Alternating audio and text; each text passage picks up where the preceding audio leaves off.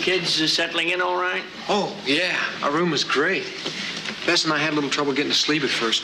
We missed the planes. We're really happy. Good, good. It's a pleasure having you here. Thank you.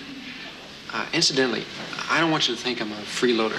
I mean, I want you to know that I do plan to pay you back for letting us stay here. It's very nice of you, Mark. Do you need guitar lessons? Not at the moment. Okay, well, I'll think of something.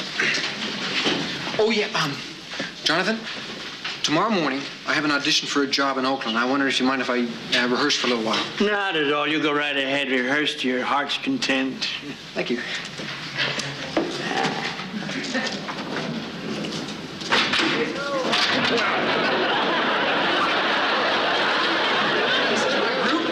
Charlie, Steve, Red, this is Judge Dexter. How you doing? Hello. You're a judge, eh? Oh. Well, what do you judge? Beauty contests? No, I'm a judge in a court of law. Oh, well, don't feel bad. You know, it takes all kinds. Tell me, Charlie, do you rehearse much, you fellows? No, not much. 3-4 hours a day, 3-4 hours a night. Where do you usually rehearse? Oh, well, we usually rehearse at my house, but we got a lot of complaints from the bowling alley next door. Now we got this place. Oh, it's dynamite. Dynamite.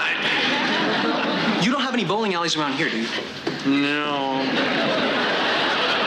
Hi.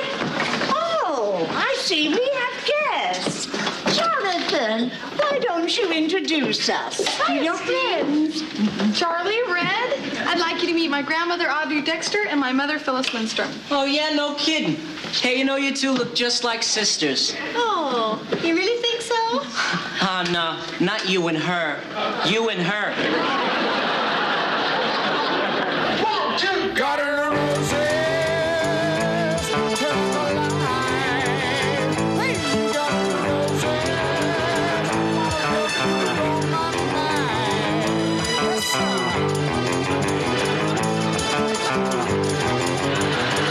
Watch out!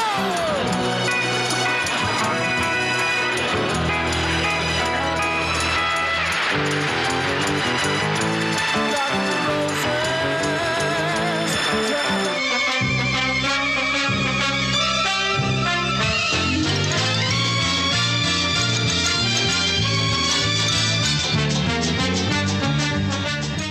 You're watching ALN. Here's what's coming next.